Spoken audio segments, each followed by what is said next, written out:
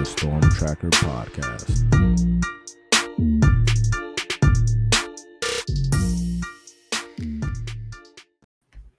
Welcome back to the Storm Tracker Podcast. My name's Marcus Benjamin, publisher of Canescounty.com.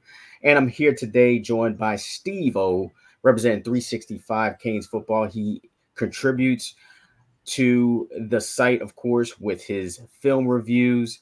He's a guy who also is a coach for one of the best 7-on-7 teams in the country at Raw Miami. Thanks for joining me today, Steve O. Pleasure for having me. It's a pleasure on mine, and I can't wait to get it started. It's exciting times to be a Canes fan. It's exciting time, for football, even though spring just ended, so it's not really more football going on, but everybody knows how this transfer portal is taking over things. Absolutely, man. Well, we'll dive right into that in a minute, but I do also kind of want to just say, just to subscribe to Canescounty.com for free. You see it scrolling down at the bottom. Use the promo code Miami30. Also subscribe to this YouTube channel live from Canes County. Yeah, it's been transfer portal palooza going on here down in Miami, man. And Cristobal and the staff has been at it again. They went 4 for 4 like the Wendy's value meal last weekend. And they're trying to add some more pieces as well. But let's talk about the guys that they did add, man. They added an explosive running back in Damian Martinez. They added a Deani Hill, a corner from Marshall, who obviously Chevis Jackson and Lance Guidry were familiar with in his recruiting process. And they also added Jalen Alderman at linebacker and Sam Brown at receiver. So an unbelievable haul a couple of weekends ago. But who are you most excited about these 4 guys coming to Miami? I'm biased because, I do coach one position, and so I'm going to go with the receiver and Sam Brown. And it's a trend with all the guys that we mentioned that we brought in this weekend. There's a familiarity with the staff. In 2022, Samuel Brown played under Coach Dawson at Houston.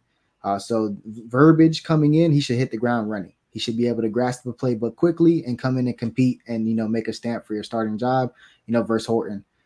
So I'm very excited to see that battle. We were just talking about that off air. So I would have to go with Sam Brown. And I love the trend of familiarity. You touched on it with Hill and, Chevis Jackson, our new cornerbacks coach, and our safety / defensive coordinator, Lance Guidry. So they love the familiarity there. And then you touched on, our new linebacker addition, Coach D. Nick. Of course, he was just at Louisville. He recruited all of them in there. So now he recruited him here to Miami. So, again, familiarity, verbiage, things are going great. It's not just names you hear and, we got this guy from this guy. We got to, start reading into it, look a little back, look a little deeper into it, and see that some of these guys are going to be instant plug-in players that, at least language-wise, there should be no hurdles. Yeah, absolutely. You got to love the fact that they kind of went back to the well, as far as guys that they knew and were familiar with. So these are plug and play guys that can just make an impact immediately, I think, for this team. I mean, for me, I'm kind of a running back guy, man. So just to add Damian Martinez to this running back room is really, I think, just tremendous. To couple him with a Mark Fletcher and a AJ Allen and, the young guys as well, Chris and Chris.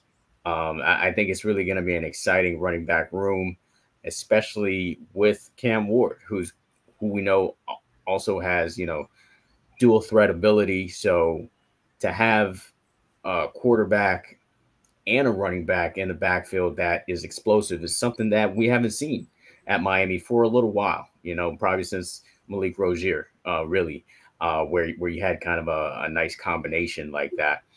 You had other quarterbacks here and there.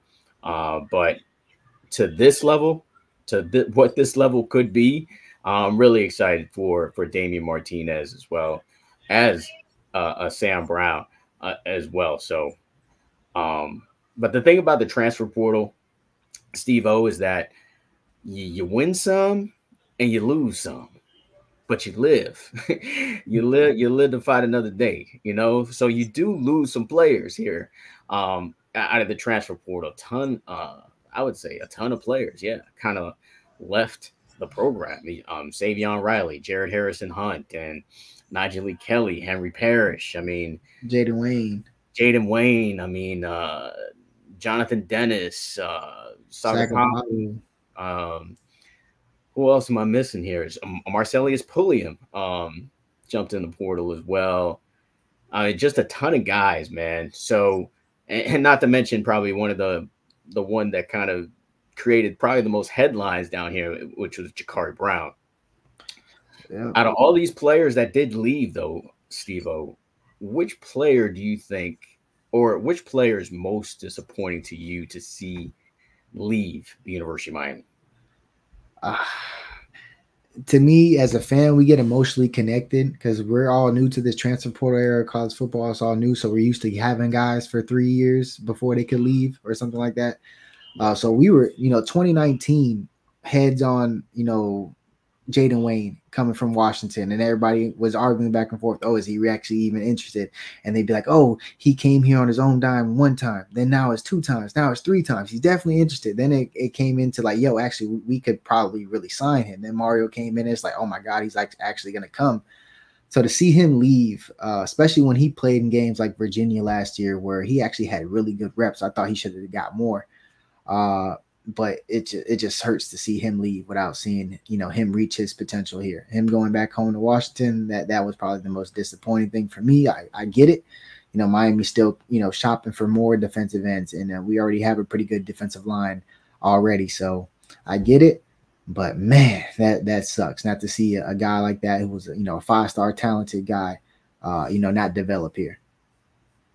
Yeah, absolutely. For me, there's a couple of guys disappointing to leave as far as departures are concerned. Savion Riley, for me, it's like, man, this guy had a chance to, to really get on the field and get some playing time. So unfortunate to see that player from that position group, I guess more so, leave the program because it's not like they're really deep at safety. So if one of the top guys goes down, then I'm a little worried about that position group. So if he was there, then I think he would be a good depth piece and a good guy to develop over the years. And the other one for me is Jared Harrison Hunt, man. Harrison Hunt was just a guy that I think was going to play a lot. Lance Guidry praised him last year about being lucky to have a guy like him on the team, and didn't get to see him really play with an Akeem Mesidor. So if you had an Akeem Mesidor and Bain and the couple of transfers that brought in Cook and Clark, as well as Elijah Alston, that's a pretty formidable defensive line that could have been. So yeah, just kind of disappointed to see Jared Harrison Hunt probably the most. There's actually a bunch that I would say, though, it's kind of hard to, like you said, it's hard to really kind of say which, hurts the most, but that definitely was probably, I guess, maybe the more confusing thing. But that's what the transfer portal is all about. And I did want to kind of talk about the transfer portal just as a whole, man. A lot of people say it's good for football, college football. Some people say it's bad for college football or whatnot. I think it's a great opportunity for kids to find a place that works for them. But you know as well as I do, Steve-O, that a lot of the times these kids don't find a home. They're just they get lost in the matrix that's called the transfer portal. And that part of it is disappointing because a lot of these kids would benefit from staying with the program that they're at to continue to develop. You never know what can happen as far as attrition is concerned, but what's your opinion about the transfer portal in itself, and do you feel like it's good for college football? I love the ability for kids to up and leave for a better situation or a more fair situation, maybe a fresh start, whatever the case is. I'm all for it.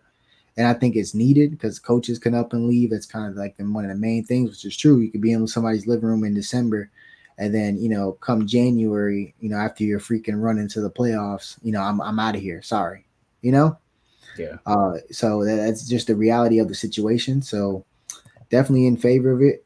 but it's just the rules. There is no rules. So at least before there was a one-time transfer thing. Now guys are hitting 3, 4, 5 schools. Like most universities don't give out a degree unless you took like 50 or 60% of the courses there. Like you're not getting a degree, and then so like it's definitely full pay for play.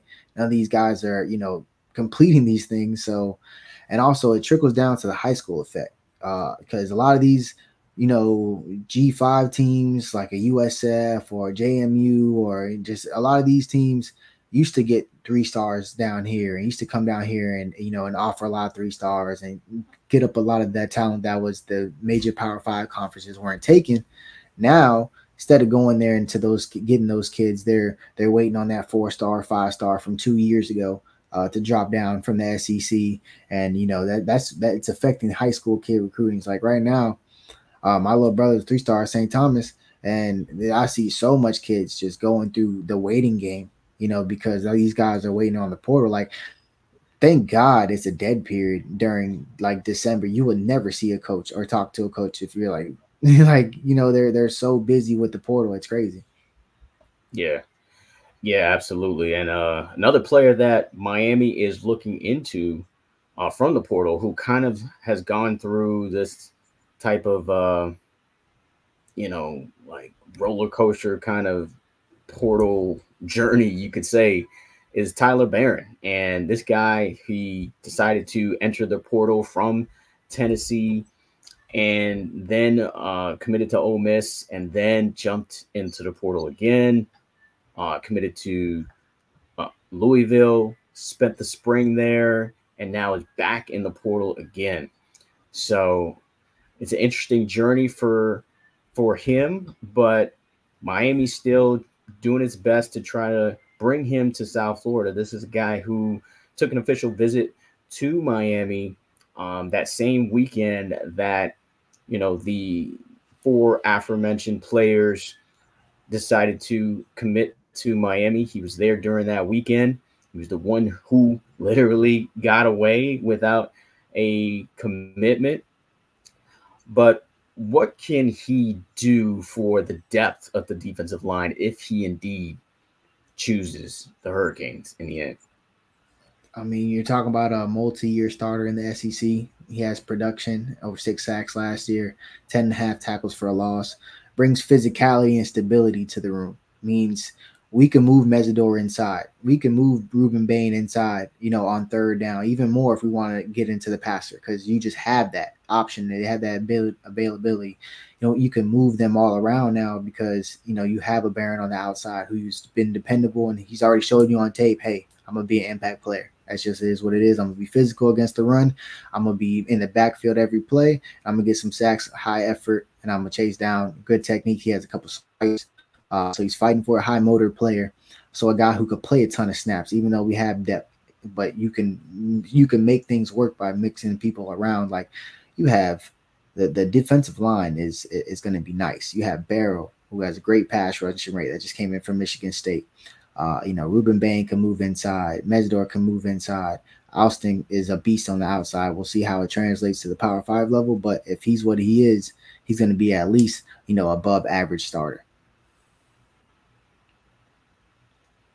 Yeah, just wanted to play some highlights of Barron because you kind of see the ability that he has. I mean, he really um he's one of those relentless type of workers, and he to me he really um is very similar to like kind of how Jason Taylor played, where he was just relentless. He kept you know after it as far as the plays are concerned. So I think he can be a really nice addition, especially when you lose a Jaden Wayne and a Nigel Lee Kelly.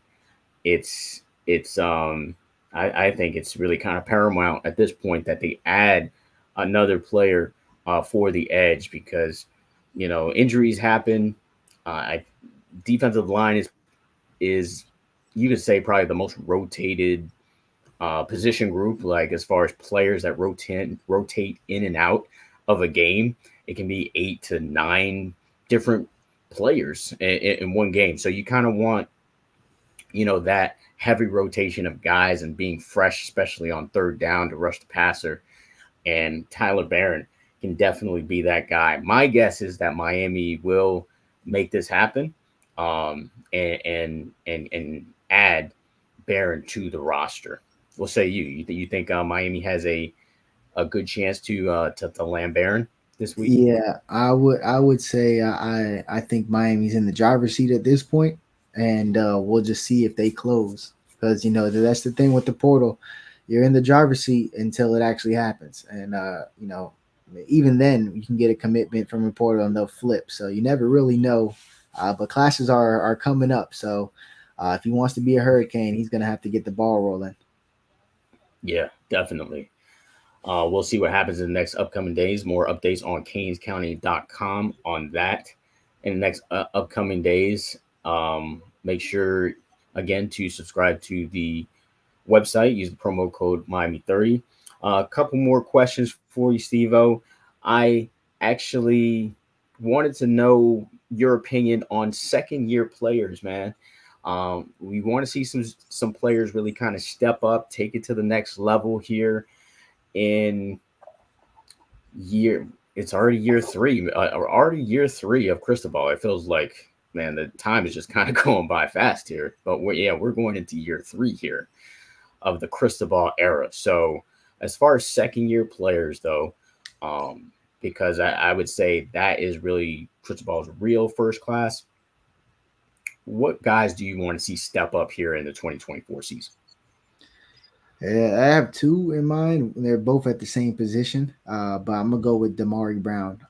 First out, 4-star out of here, Broward County, out of via American Heritage. He's a baller. And he has the size. He played over his older brother last year. It just tells you what type of dog he is. He's just super athletic, great size for the pound. He's gonna live on the outside, long arms, big, physical, fast corner. He can run with people. He has to just step up and be that guy on the outside. It's simple as that. We need you to start 14, 15 games if we go on a run and beat Demar Brown for 15 games, and we'll be fine. I think that's a huge one. If Canes want to run this tape, it's going to be more than just Cam Ward. You're going to have to play defense. So you can't always be on Cam Ward. Can't always be on Cam Ward. Can't always be on Cam Ward. So you got to play defense. You got big games on the schedule. We already know who's coming down this year.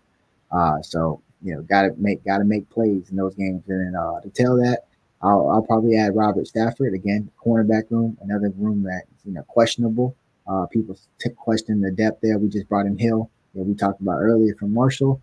But I think Robert Stafford, you lost to Corey Couch. Fans would always love talking about to Corey Couch. He gave a solid nickel play for like 3 or 4 years, bro. Like you understand, like when the PFF grades come out, they're always like, "Oh my god, this," and like, he has 2 run reads and then coverage. So like, yeah, he's a step behind, like, but he's, oh man, it's really good nickel play for the last couple of years. We've been spoiled. So to be real, Jadias Richard, Damari Brown, bigger guys, they can play the nickel, but they don't have that quicker twitch, of like the nickels of more modern days. So yeah, you can have them have success in the slot with versus tight ends, but only outside of Daryl Porter Jr., who's our top corner. Robert Stafford is the guy with the juice in the room. So if anybody could step up at nickel and then let me step back at safety more, so that can help alleviate some problems in another room, I think Damari Brown and Robert Stafford stepping up. If that were to happen, that would make the defense, that would turn a page over for the defense if they could let me be back at safety, because those 2 guys stepped up as second-year players. I think we'll be very happy. Let's talk a little bit more about that. I know we talked a little bit off air about this DB room, man. I was thinking that Jadias Richard likely would be the nickel corner. Michelle Powell has been playing at that nickel. And then you got Jaden Harris at safety. I already talked about Savion Riley leaving the program. And then you got Markeith Williams as well at safety, and Damari. Who do you think really makes this final 5 as far as DBs is concerned? I mean, we all know Daryl Porter's in there. We could just pencil him in. So who makes the other 4 for you? Well, Michelle Powell too. We could already pencil him in as well. So who makes the other 3, Steve-O? Yeah, so in this mock, I'll leave Mish back deep at safety. So Powell at safety. So I'll go, Daryl Porter, obviously, then Powell. I do think Jaden Harris starts. As of right now, nobody else is coming in. No one's going to start over Jaden Harris. I think he's been the heir apparent. This is Mario's third year. We talked about that now. Like, Harris is not a Manny guy. He came in Mario's class. He's been in the program for 3 years. He looks good. You see him physically, he looks good. This looks like, you're very happy with some of these third-year players that have stuck, like Horton. You see the bodies changed over the last 2 years. And, they look like dudes now. So hopefully, Jaden Harris will step up in that role. He was Cam's understudy. Cam coaches with Raw as well. Jaden Harris has been to a few of our tournaments, so always rooting for him. Great kid, great young man. So I'm gonna go with him to start at safety, and then I'm gonna go Damari outside. I just have to see it. Just need to see that 6 on the outside, playing man all day, bump and run. Let Gidry drop whatever blitz packages he wants to do. Let him do anything he wants to do. He wants, but we're playing man on that side, and that's what we need. Then at nickel, it is because Jedias does have versatility. Can play nickel. He can play safety. But I don't know, man. It's wishful thinking, but I just really want Robert Stafford to take that job. He was hurt and banged up a little bit. I mean, I don't know, man. I really want Stafford to take that job, bro. I really do. I think as you go into fall camp, Richard will probably be starting there, or it'll be vice versa with Damari in the nickel getting the reps there and Jedias outside. However, they handle that competition, because those two are definitely going to compete in outside opposite of Daryl, and then a loser that's going to nickel. I just don't think Damari's going to lose it. But I don't know, man. It would behoove the team if if Stafford could win that nickel job, and then you could have more versatility with Jedi's at safety. Gotcha. So Hill, the transfer that we talked about, he's more, you think, maybe like just a depth piece. Do you think this guy could crack the starting lineup at any point in the season?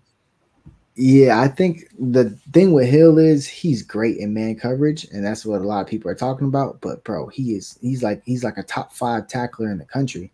Like when it comes to missed tackles, his tackling grade is stupendous. So he's a guy who you can count on the outside, on the boundary to tackle, and that is huge. A lot of these big runs that you see in college football, most of them start with the cornerback missing a tackle, and then that's how they get off to the races. So if you don't want that happening to you, having a corner who could play physical and tackle is definitely somebody who I think is going to be in the 2 deep immediately, just because of that attribute, just because you could depend on him.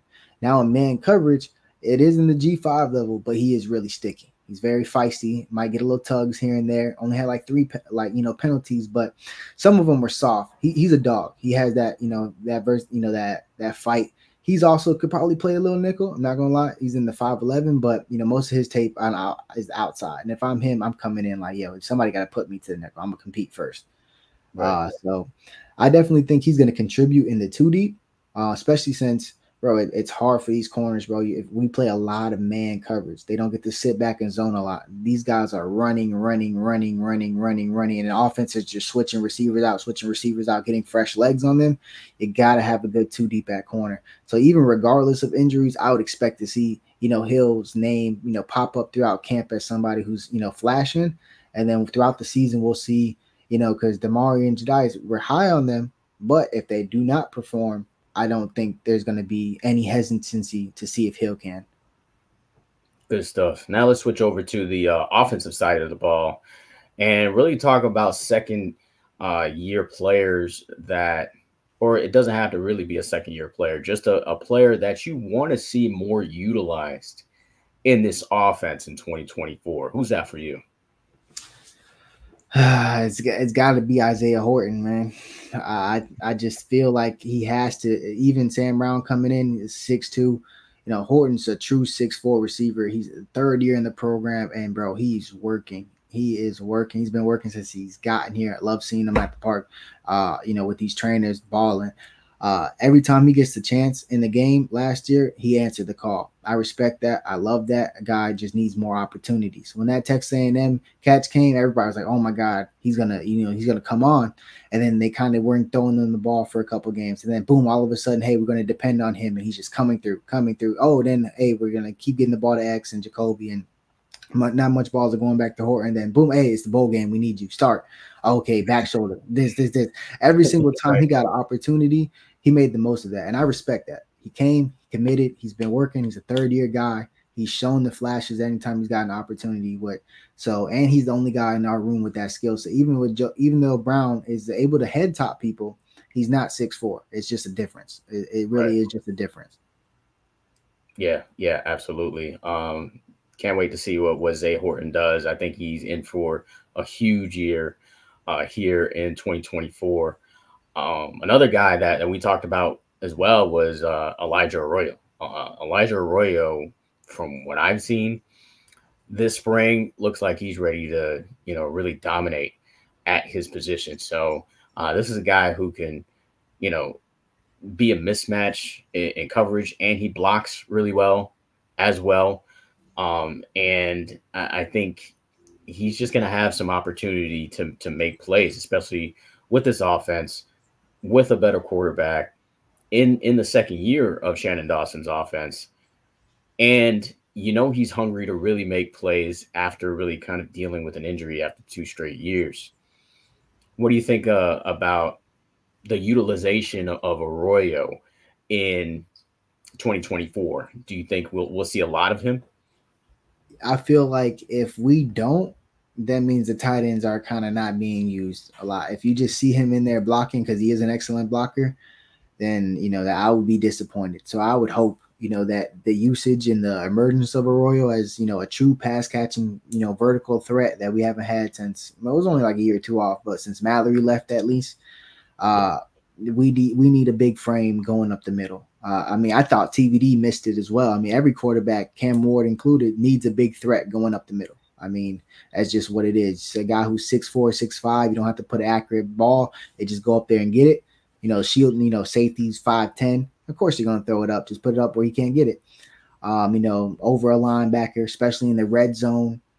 So every quarterback's going to benefit from a big tight end. And look at the NFL. It's just turning that way offensively. So we would hope that Elijah Arroyo, completely healthy. I've seen him. He's breaking down great. Still wears the brace, but he looks good. It doesn't look like there's anything hindering him. He's just doing his thing.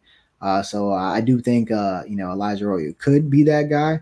I would think a successful season in my mind would be him being around 400 to 500 yards at the end of the year. I think that would be successful for the tight end. Obviously, the receiving core is going to go stupid. They're going to get your 1,000-yard guys like X, maybe Jacoby. If Cam Ward really goes just ballistic, you could have 2,000-yard receivers and, Sam Brown and Horton being, 500 plus guys. So, I could see Elijah Arroyo having like a 500 plus type year, and that would be a big success. Yeah, I don't see any reason why Ward wouldn't go stupid in this offense. Threw for almost 4,000 yards last year behind a subpar offensive line. This offensive line is going to be miles ahead better than what he played at Washington State. And it's a money year it's like a contract year in football for him.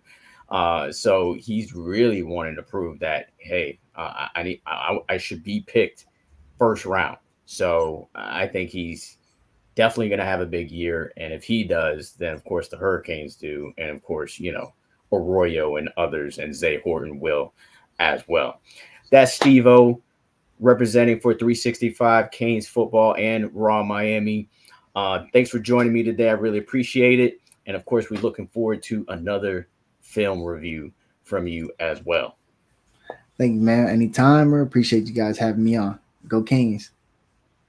Awesome. That's going to wrap it up for the Storm Tracker podcast. Once again, make sure you subscribe to CanesCounty.com for free. Use the promo code Miami30. Follow this podcast on all platforms, and also subscribe to the YouTube channel Live from Canes County. Until the next episode.